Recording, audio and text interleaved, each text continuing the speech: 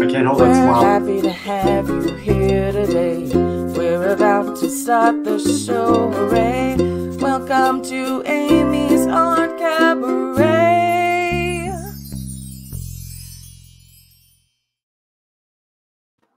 Yay! Welcome everyone. Welcome back, people who've watched this before and new people. Oh, we already have people in the chat. Hi, Kathina. Hi, Mark. Hi, everyone watching. Yay! Today, Barb is here with me again. Barb, how did your project from last week go? I have a feeling that you got pretty far when we were off screen. Yeah, so like I was cutting all of the pieces to be layered up in the 3D globe, and I did manage to put holes in them, and I put them on a string. I strung them through in the middle and have a bead at the bottom and a bead at the top, and then like just fishing line. So I like this. This is kind of a neat little globe thingy. Look at that. That is cool. The fun thing about it, the extra fun thing about it, is that I hung it from the ceiling, and I just had it because I wanted to, just hang it somewhere for now, because I'm out of the way. Yeah, paint it or put beads or add some more stuff to it, right? My cat Solo, who likes to come jump up on the desk, decided that this is the best toy ever. I think you have a marketing plan. I know. Here. I'm like, okay, I guess this is your toy now, and I'll make a new one. Oh yeah, that's perfect. Right. If only we could throw it at Jean. Jean, can we throw this at you so you could practice with your cats? I'll catch it in my mouth. Perfect. And mine, as you can see, I didn't finish yet, but I've cut out all the circles, so I'm getting a step closer. And still have my marionette. I wanted to introduce our special guest today, Jean. Jean wrote a book and is an amazing artist. And Jean, how do I even know you? Oh, we had shows together in Jersey City. I think Canco Lofts, wasn't it? Weren't we in that show at Canco Lofts before? We were in a bunch of, yes. And we were also in Union City. We were in a bunch of shows together. We were in the newspaper in Spanish, in black and white. Oh, and yeah, I remember that. you were... Oh, Joe, it's called... Cambria? I can't remember the name of the newspaper. Yeah. Somebody is saying it. I'll think of it in a minute and then I'll blow it out.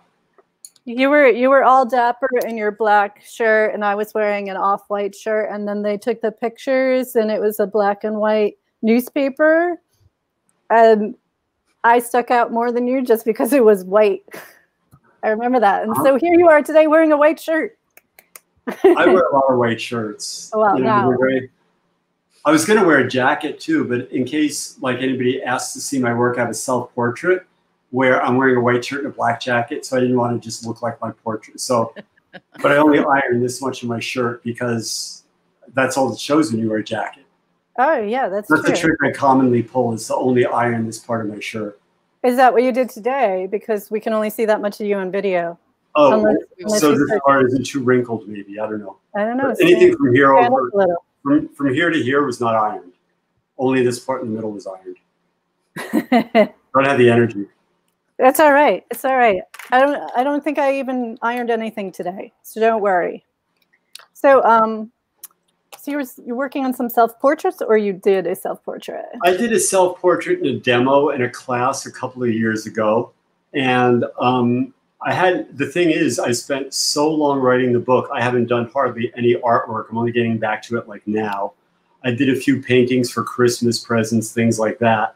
But mostly I've been working on the book for 8 years. And wow.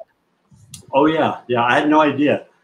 The book was supposed to be to promote that 6-hour art major class that I teach still, and because originally that class was going to be a business seminar. And I read something that said, oh, if you have a seminar, you should have something to sell with it, like, an audio, a book, something. I said, oh, I could take a year and write a book. And then before I knew it, it was like 8 years. Oh my God. So I haven't done any artwork at all. And the self-portrait I did in one of my classes as a demo. And it was kind of embarrassing, actually, because here I am. I hadn't painted in so long that the portrait didn't look anything like me until I brought it home and finished it. And I had to Well, you're working in oil paint, right? For that? This particular one's in oil, yeah. Yeah, so that takes longer anyway. Yeah, but even still, it was like I made my nose too short, so I had to lower everything on the portrait. Like my mouth had to be lower, my chin had to be lower, my neck had to be longer, the collar had to move down. So everything from here down had to, so I'm kind of like this instead of like this.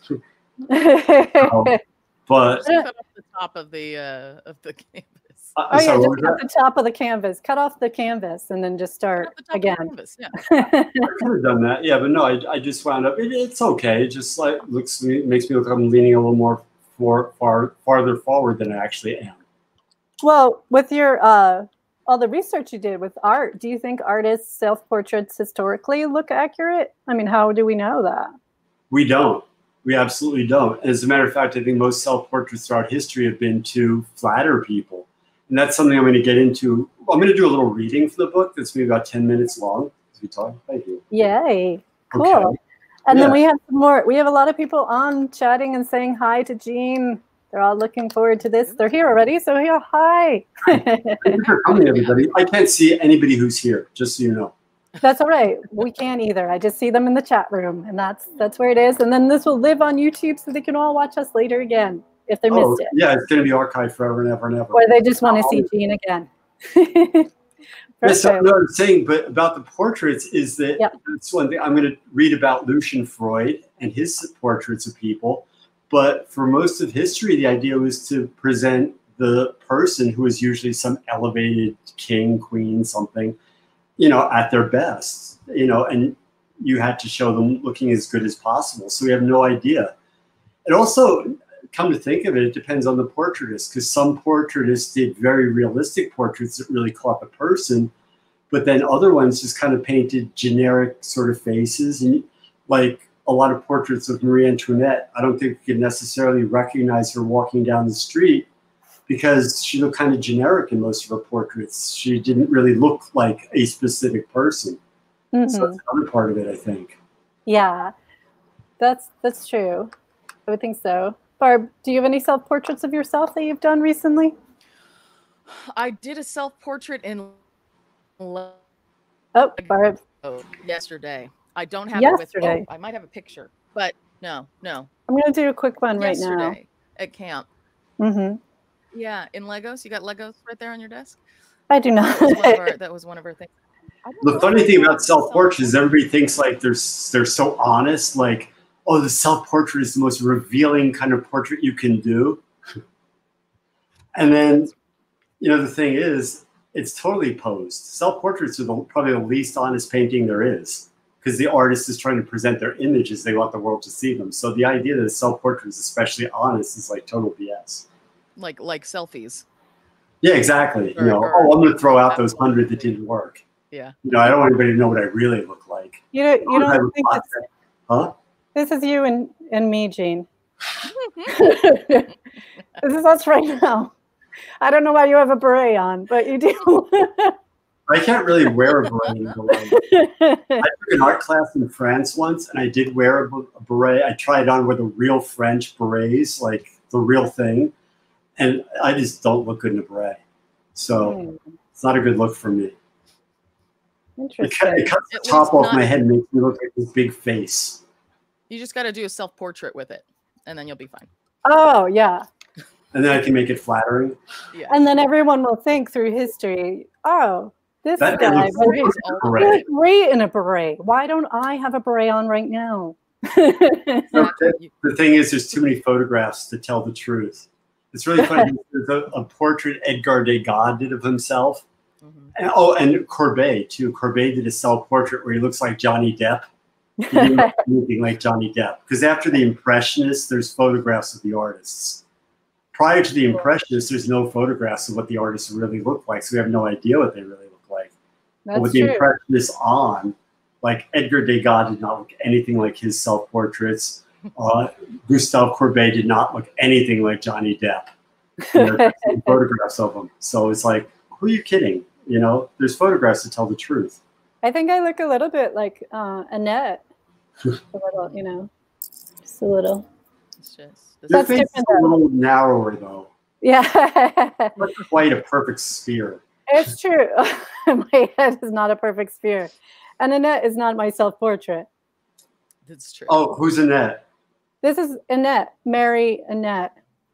Oh, I didn't say hi to Jean. Hi. Mary Annette's Oh, Annette.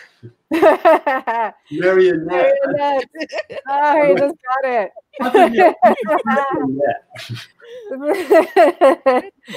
We have a lot of friends on this show. They're friends that Barb and I have made through the years, sometimes literally, other times just puppets I have around. That looks like Grover. It is. It's Grover. Oh, okay. It's a very old, like rubber. I think it's from the 70s. I feel like I'm standing in Times Square. Milton is here. Oh, Milton is here. Milton's back is doing a weird thing though right now. He's having some back pain. Yeah, it's the rubber bands. He can dance pretty well though. Oh, it's cool though. Make sure Jean knows why he's named Milton. He's named Milton because this is from a box of Milton crackers, which you can't see. I don't think I have an actual thing, but his name is Milt. Okay. This is made from cardboard, from paperboard, from a box of crackers. And his head's a cracker. And his head's a cracker.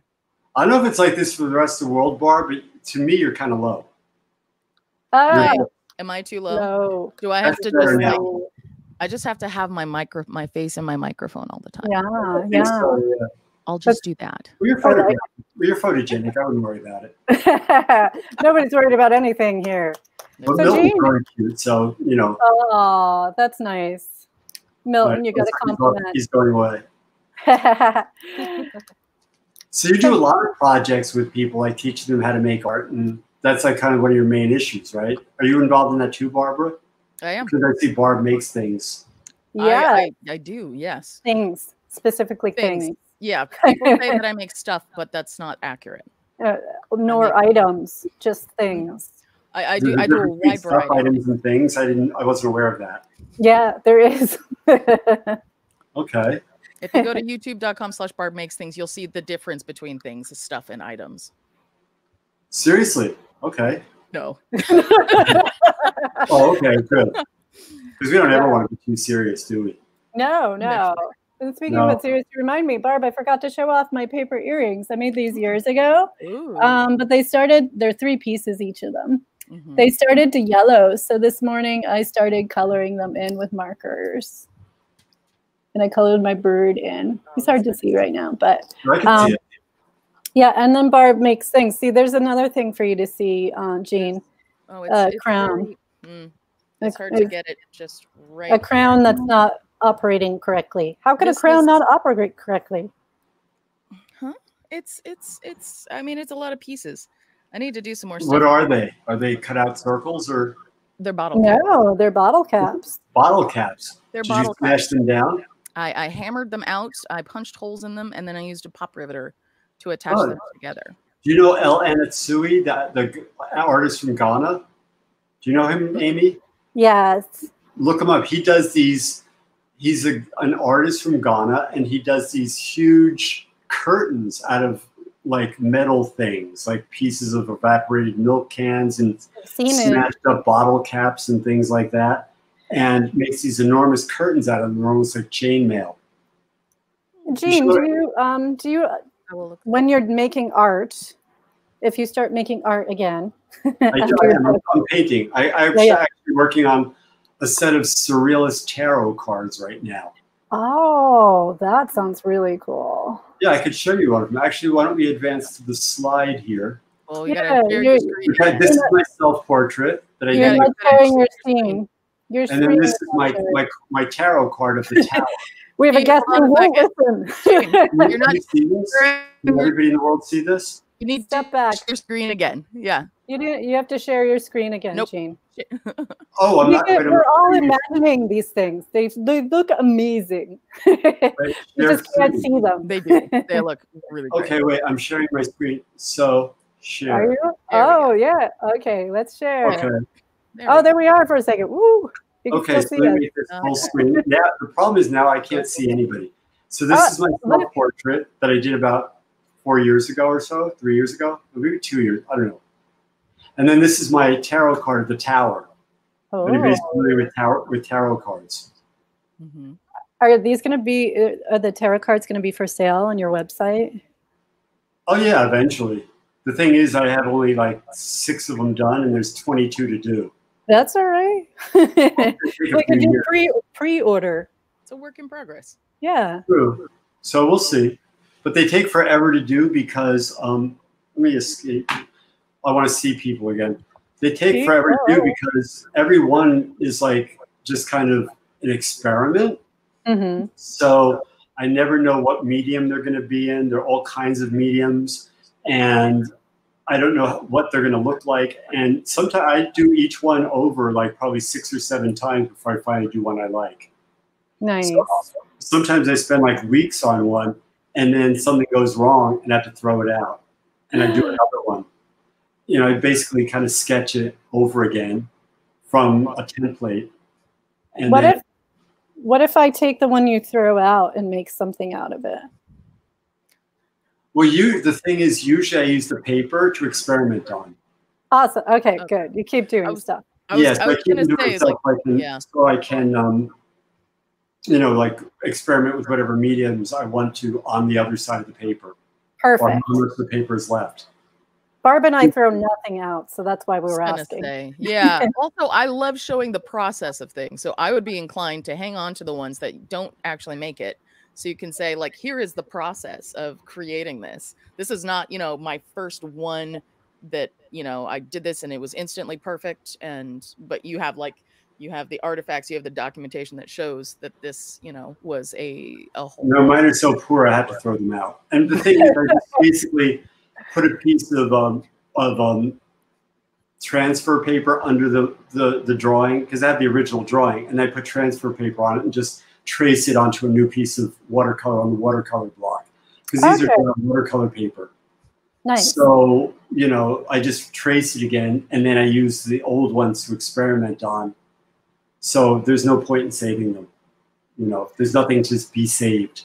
There's nothing to be saved. Nothing to be saved. They're just Barb's shaking her head. No, unless you took a picture. See, I'm coming at it from the educator's point of view, where you have something that's not that great, and that's an excellent thing to inspire younger people who are like, oh my gosh, my stuff looks horrible, and it's like, no, everybody's stuff looks horrible until it looks good. What do you say? Oh, I'm sorry. What was that? My self-portrait looks great. I'm not the kind for a beret, really. I don't even know what kind of hat to wear anymore. No, one of my students actually does these amazing kind of heads that she just kind of makes up. Sometimes she uses a photograph and kind of takes off from it. And I said, do you ever do any bad paintings? So she sent me some of her bad paintings. They were truly awful, but then she reworked them and they came out really well. Cool. But I'm more the John Singer Sargent kind of thing. John Singer Sargent destroyed all his bad work. Say a lot of the greats did. Yeah. Yeah. So there are no bad Sargents because he just ripped them all up and threw them out or burned them or something. Yeah. And I'm kind of that school. If something stinks, it's like, let them think I did very few excellent works rather than a whole lot of crap. Well, at least for Barb and I, when you decide to burn all your old oil paintings, we're not going to be downwind of you because it's going the other way. It'll be fine by the time it gets to the West Coast. The air. Most of them just rip up, you know, and I just kind of throw them out. Good. So, cool. So Jean, do you want to pull up your screen so you can do a reading for us? Because I'm really looking forward to this. All right, sure. And then we can talk about afterwards how to pre-order your book or order it now if it's ready, and what they can do. Because you were supposed to go on a book reading tour, weren't you? Actually, I had a bunch of dates planned. I was supposed to do a thing at 92nd Street Y. I was probably going to do a thing at this place called Mocha Westport, which is an art space up in Connecticut. And both of those went belly up. There was also something in Princeton I was planning on doing, and they're closed. So the only thing I might have planned is right now, Word Bookstore in Jersey City said to contact them in the winter because they might be interested in doing something. But right now, there's very little planned as far as promoting the book, and I'm not sure exactly what I can do. I'm trying to get as much as possible. Yeah, that's understandable. Everything's on hold. You so, know, is this your first book reading? this will be my first actual. I think it will actually the first thing I've done to promote the book. Yay! Barb and I are honored. Good. Yeah, we're very excited. Give her that crown, Barbara. Let her put it on her head because she should be honored to be my first reading ever. Oh, exclusive reading. Where'd that come from? We just like to make sure everyone knows how honored, and we're very, very excited. Okay, so I'm gonna. So you should be. You see how everyone listening. We have a whole chat room full of people. So yay, cool. And yeah. I hope everybody's back there applauding. So they are. Actually, so can I talk about what the book is about, I guess? Oh yeah, tell us what it's about before you start reading. This is okay, it's about art. Done. Okay, go on.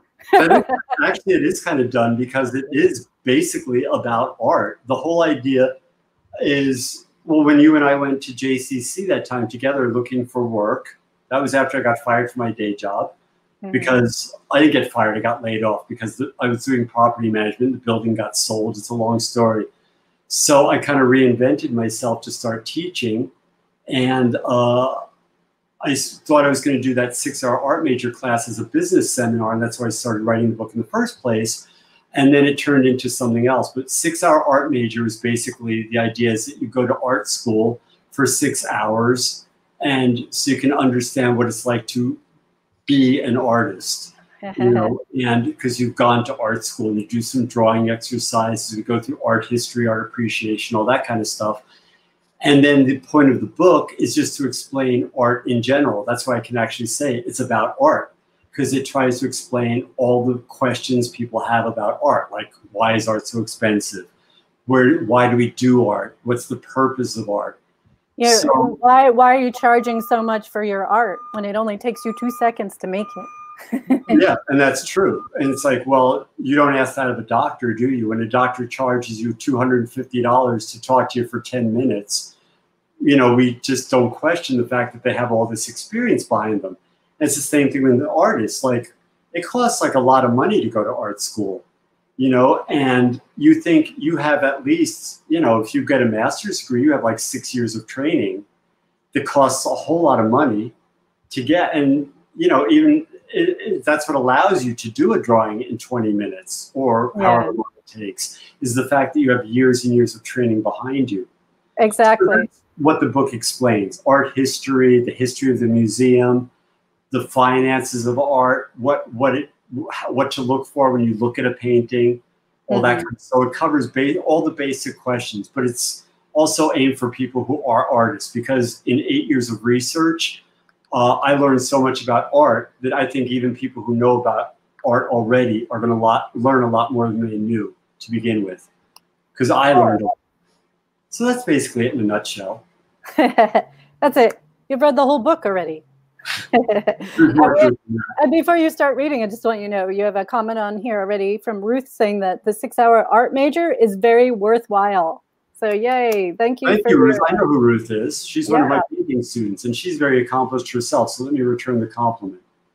Awesome. I'm glad Ruth is listening in. Okay, so, you ready to share you ready to share your screen? I am. I'm sharing my screen right now. I'm going to go full screen. We're going to bring it on the stream. Hold on. Here you go. Yay. Okay, everyone. Okay, so I don't know if people are seeing me. All I see is my book cover. But this is the cover of the book. The book is supposed to theoretically come out September 15th, but with the COVID, we don't know. On Amazon, it says October 4th. On the Roman and Littlefield website, it says September 15th, so I have no idea. But the section we're going to read is from Chapter 8. Chapter 8 is called The 13 or So Traits of Creative People According to Me. And so it's basically a survey of the characteristics and work habits that all artists share most of the time. And what I'm going to read is trait number 6, which is sensitivity. Okay, so this is one of the traits that all artists share most of the time. So let me have a sip of my coffee. Okay, trait number 6, sensitivity. When artists aren't being described as starving or so-called, they're usually described as sensitive.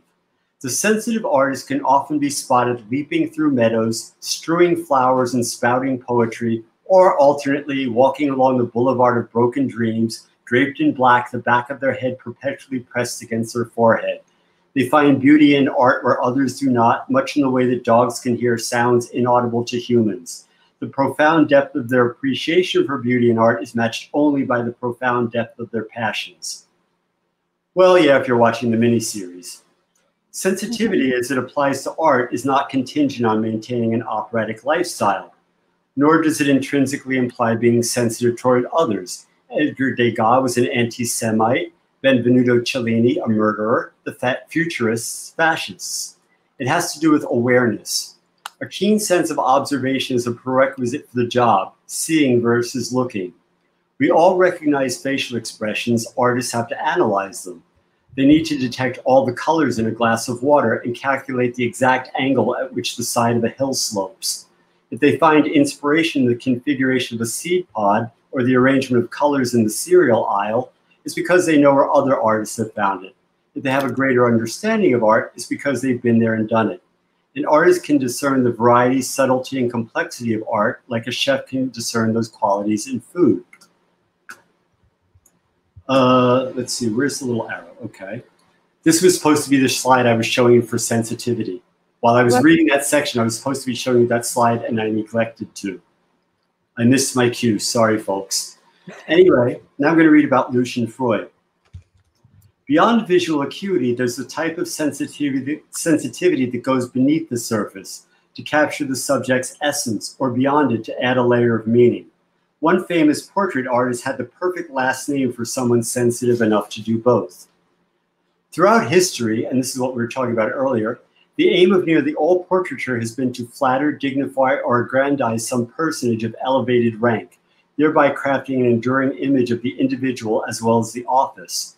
Physical flaws were minimized, facial expressions absent, deformity and shows of emotions were reserved for the lower classes. Popes, kings, empresses, heiresses, captains of industry, and college presidents assumed a generic air of nobility appropriate to their position, the trappings of which surrounded them. They still make official portraits like this to put up in the White House, but modern portraiture has gone way past ancestors and heads of state standing next to flags. Lucian Freud, grandson of the father of psychoanalysis, lived in London until his death in 2011 at age 88, his parents having settled there after fleeing Berlin the year Hitler took power. He earned widespread acclaim for his portraits and figure paintings and no small notoriety as a bad boy. Rumor has it he burned down one of his art schools with a carelessly tossed cigarette, or at least took credit for it, not to mention his as a pathological Lothario. He fathered 14 verifiable children, many of whom remained unaware of their half-siblings for years by 6 different women. Despite having fond recollection of the man himself, he claimed to have little patience for his grandfather's theories and found their emphasis on sex amusing. That didn't prevent him, however, from submitting his models, with whom more often than not he was already acquainted, sometimes intimately, to a relentless visual third degree lasting hundreds of hours, matter-of-factly documenting their every imperfection, blemish, and discoloration. It may be the most honest human flesh ever rendered. Then he went deeper. Even as he smeared more and more pigment onto the canvas, he stripped away more and more of the superficial. Whoever posed for him is almost invariably caught in a moment when they appear utterly exposed, vulnerable even, whether from having so much time for introspection or having been looked at for so long that their guard was down and pretense was no longer possible, or Lucian having inherited more from Sigmund than he thought or cared to admit. They seemed lost in thought, pondering some great question, perhaps coming to some great realization. It could be that they come to see themselves as Freud does, with the implicit understanding that as they're being immortalized, so is their mortality. The artist was no less uncompromising later in his career when he was painting the likes of fashion model Kate Moss, and the Queen of England was his subject. As you can probably imagine, The Queen comes across nothing like she does in all those official coronation portraits from the 1950s. A genuinely visionary artist sees what no else, let me start that line again.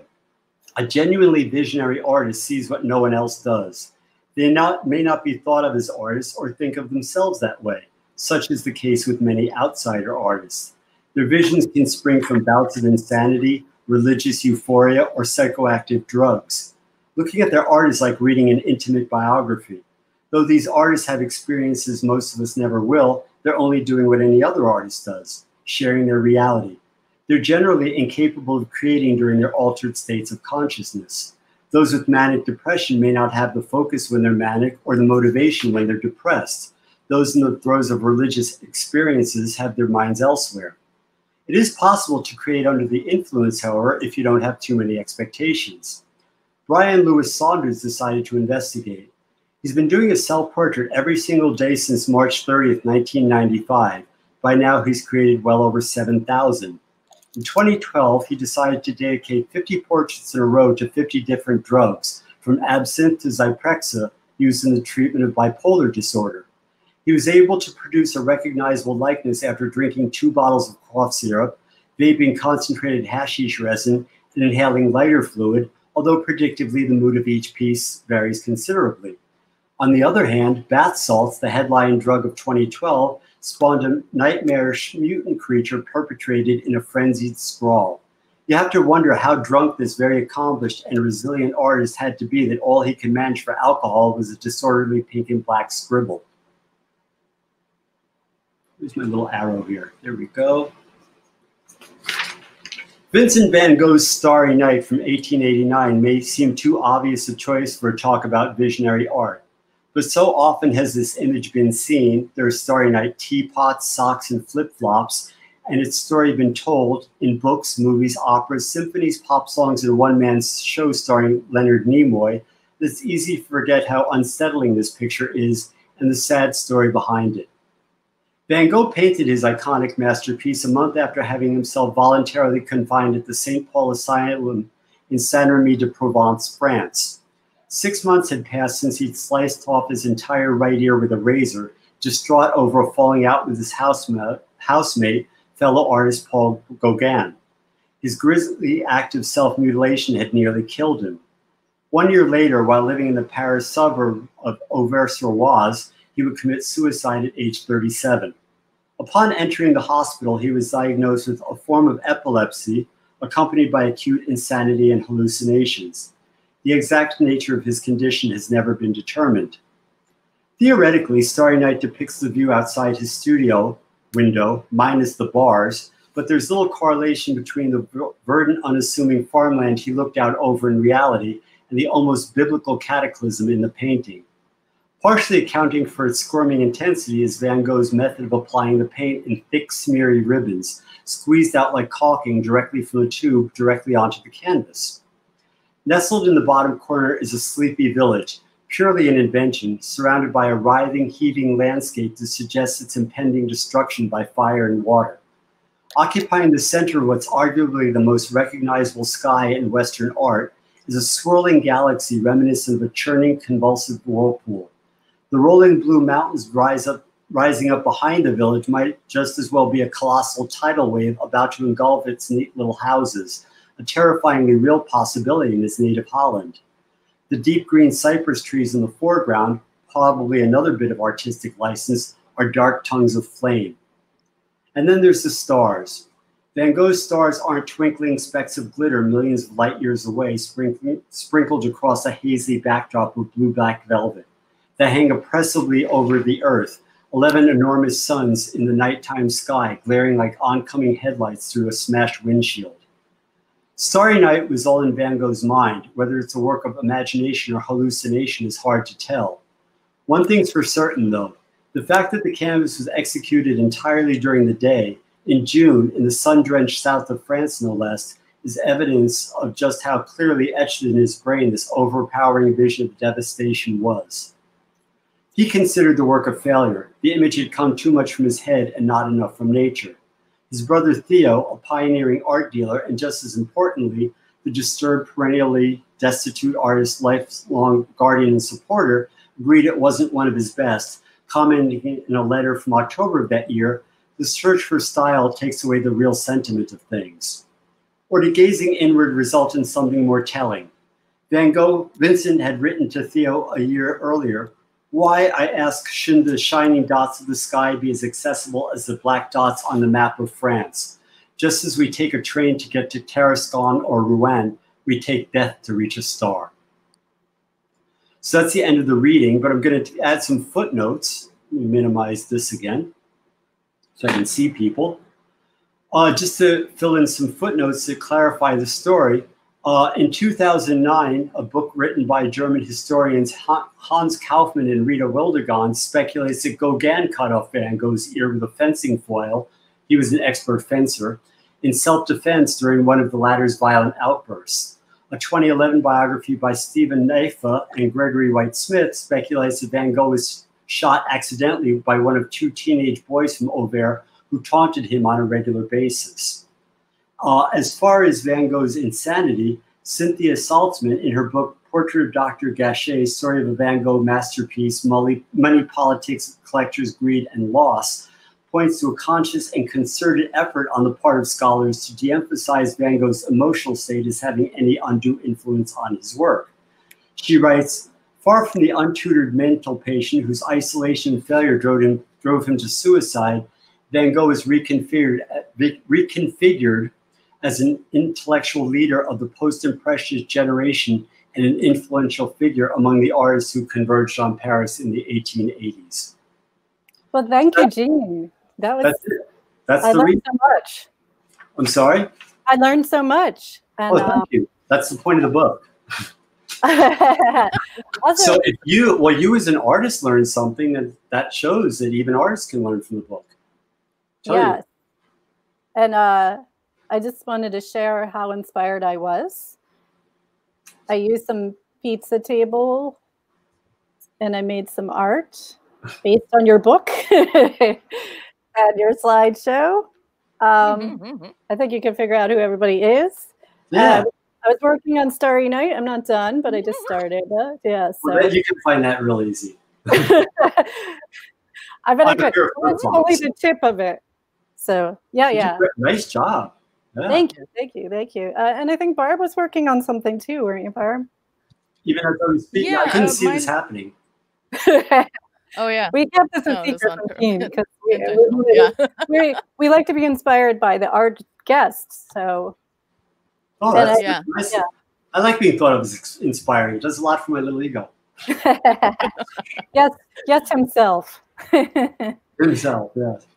So I was thinking about how like we were just talking about self-portraits, so I was just doing a little bit of a I don't know. Like it.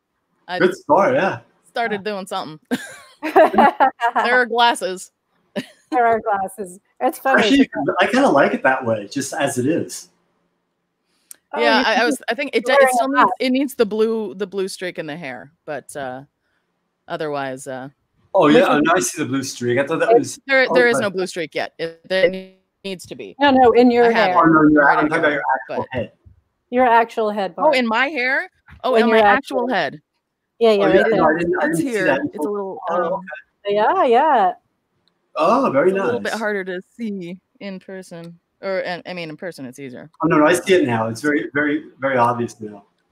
Yeah, and Jean, you've impressed some of our watchers today. They're going to look at Starry Night with a different understanding the next time they see it at MoMA. Well, that's the thing. Any painting has stories behind it. You know, people think that you just go in and understand art, but you really have to look at art in the context when it was made, because everything has a story behind it. You know, why is the artist expressing what they're expressing? You know, why did they do what they do? Well, there's a reason. And you do need a certain amount of education. Even, you know, people can understand realistic paintings from, you know, master paintings or whatever, because they say, oh yeah, that's a portrait of so-and-so, whatever, blah, blah, blah, and that's it. But even to understand a portrait like that, you have to know who the person is and what was the the background of that person's life? Who is that person? What was their position at court or whatever? Why were they painted? So even if you recognize everything in a painting, you can say how beautifully it's painted or whatever, you have to know the story that goes on. Like, who is this person and what's their story and what's the time that surrounded them? So that's all education. It is. For instance, do you know why I didn't put your book title? Because we're already looking at art? Because I could have a series. It doesn't fit, too. I thought about that for a moment. And then I thought, you know, I could have a series going and I don't have to worry about Jean coming after me because I just wrote the word art. I didn't write the copyright infringement kind of thing. Yeah. As an artist. I think that constitutes fair use, but I may drag you to court over this. You may owe me some money, and right now I could use the money because I'm not working a whole lot. None of us have any money right now, so I understand. I don't think anybody in the world has any money except for about 6 people. You know, we're not talking about that. We're avoiding that. That's why I stay happy. Talking about art, and we're getting. Kathina said she was very inspired by your reading and loves my art. Thank you, Kathina. I want you on the show in the future. Hippie Nuts, come on and sing. Anyway, and then. And then Jean, my mom found your reading to be very interesting. She herself is an artist, so your mother's here. I never met your mother. I did meet your mother once briefly when I went to your house. Very briefly, yeah. Very briefly, and then your parents went into another room and left us on our own. That's they know what to do. Just leave the artists alone. Your mother's an artist too. I didn't know that. Yes, she's a painter mostly, but yeah.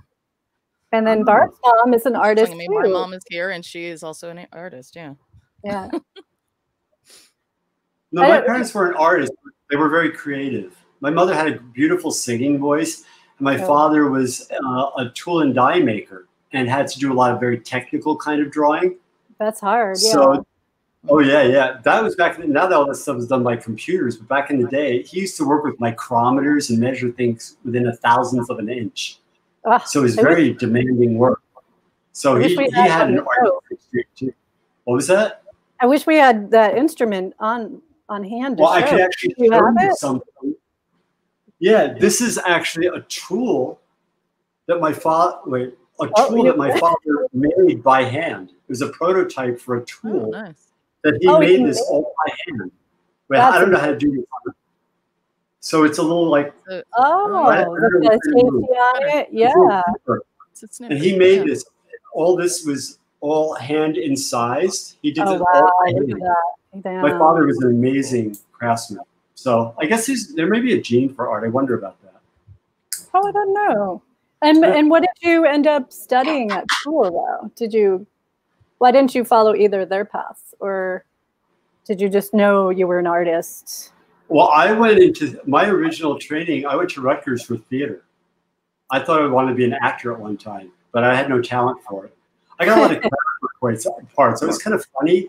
I was a good clown, but I wasn't really good at acting, getting in touch with my deep feelings, all that kind of stuff. So I was not cut out to be an actor. But the thing is, I think whatever you study is good because that's the reason I can talk in front of people. Like I don't have any hang-ups talking in front of crowds because I have theater training. Yeah. So you'd be surprised how things you study in life can inform you in indirect ways. No, I totally agree because I studied for a while broadcasting for the radio. So I'm used to sitting around talking to myself. It's nice to see you guys. I know somebody who says that they don't talk to themselves ever, and I always wonder about that. I talk to myself all the time when I'm home alone. I was gonna say I do too. Yeah, that's weird. Yeah. You don't. I also get made fun of, not in a bad way, but just jokingly, because I talk to my cat like my cat's a person. So I just explain things not to do him. that? I don't know. Not talk to their animal like it's another human. Oh, I'm convinced my cats speak English. I know they do. Or understand English. They don't have the mouth. They can't move their lips to make the sounds. But I'm sure if you put a little people mouth on my cats, they can. I don't think my cats understand English, but I think your cats don't understand English. Yeah. Oh, interesting. My cats don't understand English, but I understand cat. I understand cat, so it works out okay. Oh, okay. That's good. No, they do have their own language. So. You know what's funny about cats though? They don't communicate with each other verbally. They only communicate with people verbally. Correct. Did they develop vocal cords just from evolution of hanging out with people? I think, yeah, because I think kittens always had them to call the mama cat. Kittens do, yeah. But then evolutionary, they realized, oh, we can get in these people's houses or homes or wherever they're living and demand food from them if we start annoying them. Well, they are annoying. So I go with that. I think it's we're just making them infants still for forever. That cats are still babies. They continue. They have no to be reason babies. to, because they don't. Well, they don't have a whole lot to do except scratch on furniture, ruin furniture, get hair everywhere. I always find it funny when we go to a foreign country and I see people talking to animals in other languages. It's like, oh wow, your dog speaks French. Of course it does.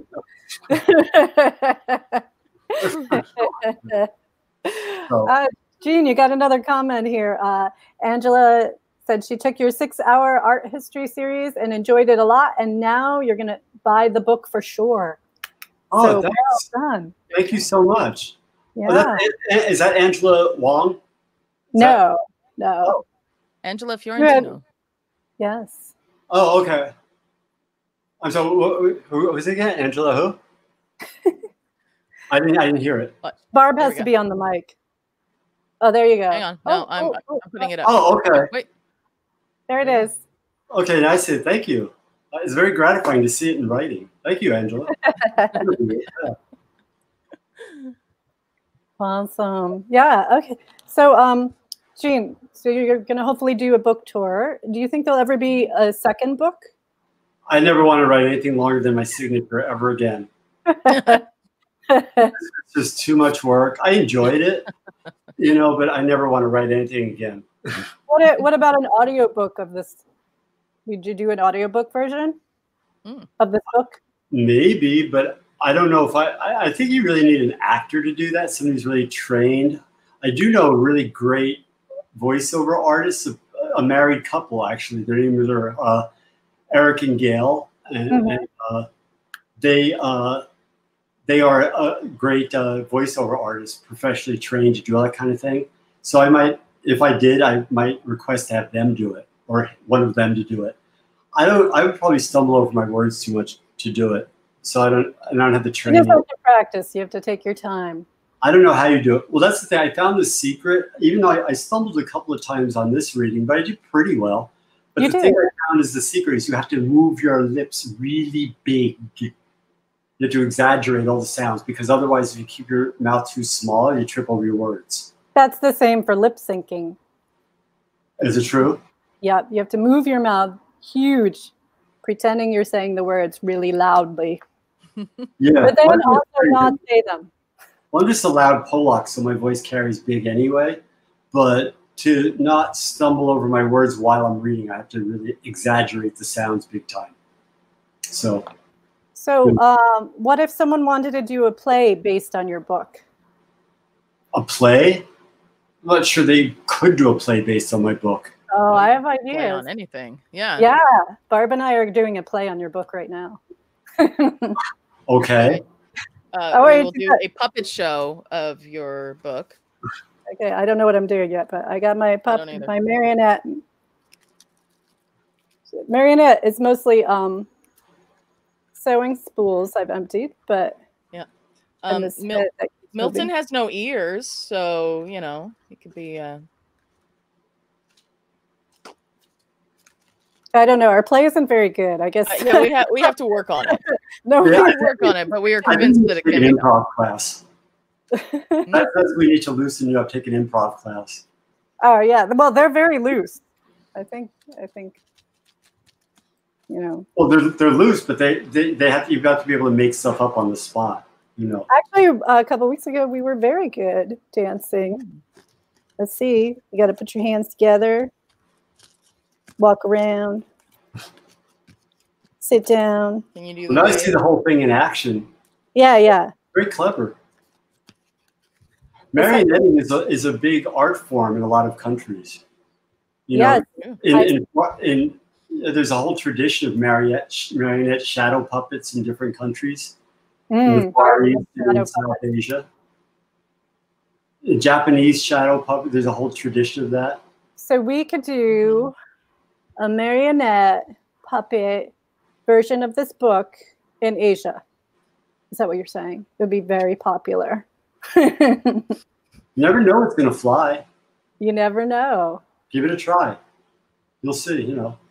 Oh, you got one of our Australian viewers, Karen, who's been on the show, really would like to buy the book too, but they may have to wait until they're in the United States again, which they're not going to until this pandemic is over, to purchase your book. So there's a future book order coming.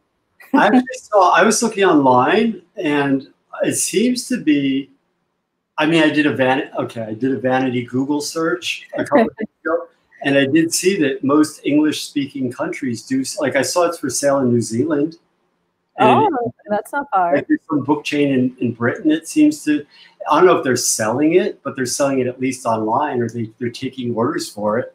So this one bookstore, I forget what it's called, Brook something or Stone something, or maybe it's Brookstone or Stonebrook, or I don't remember. Yeah. But they have branches in Scotland and stuff. It's like, it's so cool, because I remember one time I did like an illustration for a logo for a fashion company, and they were doing a trade show of their clothing in Japan. And to think that my art was in Japan, I've never been to Japan, but my art's been to Japan. It's kind of weird. Right now, you've never been to Japan and any of the other places that people are watching us on this YouTube show now and later. Vast international following right now. I'm watching. People from Australia are watching right now. We have an international following. You're in Australia. Oh, we just went through that a couple of shows ago. I forget she's in where she is right now because you're asking me on the spot. But I have a pen pal from Brisbane. Brisbane, as we call it, and they hate it. Yes, that's where she is. Australian, we call it Brisbane. Yes, she has a very unique way of saying things that I love. Oh, and Kathina would love the audiobook to go with hers too. I'm not sure what plans are for an audiobook. I don't know. I just put it out there. You now have to make an audiobook. Well, maybe if it does well enough, they'll translate it into other languages. You know, I have a friend who's getting it in Norway. A guy who did a reading of one of my short stories in Hoboken a while back. This guy, Jonas Warburg. He's a great actor, and he was in a reading of a short story I did, and he's going to buy it in Norway, but he speaks English, so we don't have to worry about translating it into Norwegian. But I don't know. We have to see how the run does. Yeah, it's very new, so we don't know. But Barb and I have our fingers crossed for you. Believe me, I do. More than you do, I do. I have every body crossed. I was gonna say you have your toes crossed, everything, and you have audience people who are interested in buying it or have bought it or are about to buy it. So excellent. And then Jean, we still have like 7-8 minutes, but do you have any parting thoughts about even the book or art itself or starting a new project? Like you mentioned earlier about how that time that you and I went to the JCC looking for work, and then that evolved into you getting to this book. What part of writing the book where you realized it wasn't just going to take a year, how were you able to motivate yourself to keep going besides needing money to keep writing the book? No, well, the thing, I just got interested, seriously. And because usually the way it goes is you usually sign a book contract and then you write the book. If it's an academic book like this, like a nonfiction book, I mean, this isn't really an academic book, really. It's like mass market academic kind of book. So everything in it is true, but it's not like a really academic kind of thing. Yeah. But usually you sign the contract and then you write the book in like a year or 2 years, maybe at maximum. But since I didn't have that kind of deadline, it took on a life of its own, and I allowed myself to go down rabbit holes. So that's what happens. One person told me, actually, because I had sent this person a chapter or something to read just because they were curious about it. And she said that I was talking about cabinets of curiosities, which were the origin of museums. And I talked about Captain Bligh from HMS Bounty. She had no idea that Captain Bligh was a real person. So that led her into this whole, she spent an hour reading all about pirates, you know, and stuff, because one thing led to another. And that's what I did. Barb and I are pirates. You said the magic word. You really did. You really said the magic word. Groucho Marx used to have a show on TV called You Bet Your Life, where if you said the magic word, you won $50. So where's my $50? Well, it's in the mail. Yeah, everything's in the mail. Well, it's in the mail. It might be going to Brisbane. I'm not sure. No, so that's the thing about this book. So I went down all these rabbit holes, and actually that's where I wound up finding most of the most interesting stuff. And that's why it wound up, I don't mean to sound like I'm bragging or anything, but it really is a lot different from, I think, any other art book that's ever been written, because it just, the way everything it's about, like it covers so much ground, and a lot of the information I found out was really weird. You know, and it was only because I had 8 years of leisure time to write it that I was able to find out this stuff. Mm-hmm. Because if I had to write it in a year, it could have never happened. It would have been a completely different book. Oh, yeah. Yeah. So I'm glad it took on a life of its own, even though it got really dreary at times. No, it did. I'm Especially sure. when it slogged through a really academic paper. Because like in the whole section about like cave art, I had to read all these things about, you know, different kinds of arrowheads carved out of stone, and all. I see a cat. Yes, you do see a cat.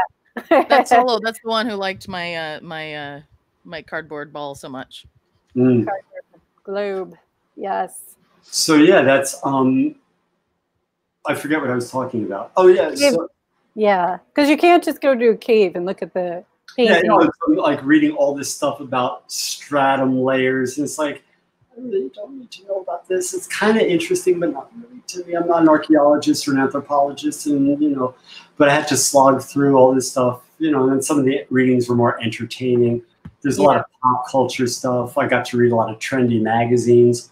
So I'll tell you what, I'm going to read something else. Okay. This will describe exactly what the book is about. This is the cover blurb. Okay. There are art history books and books on art appreciation. There are essays on creativity, scientific treatises on art and the human brain, and stories in the news about record-breaking art sales. But not until now has anybody put everything you always wanted to know about art into one concise, readable, and yes, entertaining read. The Art of Looking at Art examines its subject from every conceivable angle: the philosophical, the functional, and the financial. Discover what goes into making a painting and what goes on in an artist's head. Explore an ancient cave at the tip of Africa where, for reasons unknown, our hunter-gatherer ancestors first carved geometric patterns into bits of rock. Then pop into New York's high-end auction houses where fortunes are dropped at the raise of a paddle. Learn how to really look at art. The book's lively conversational tone makes the most difficult art comprehensible, even for the neophyte. Though this book is for the aficionado too, because as any aficionado will tell you, no matter how much you know about this vast and ever fascinating topic, there's always something new to learn. Any questions? The answer is probably here. So in a nutshell, that kind of describes what the book is about. And in a nutshell, how do we get a copy of your book?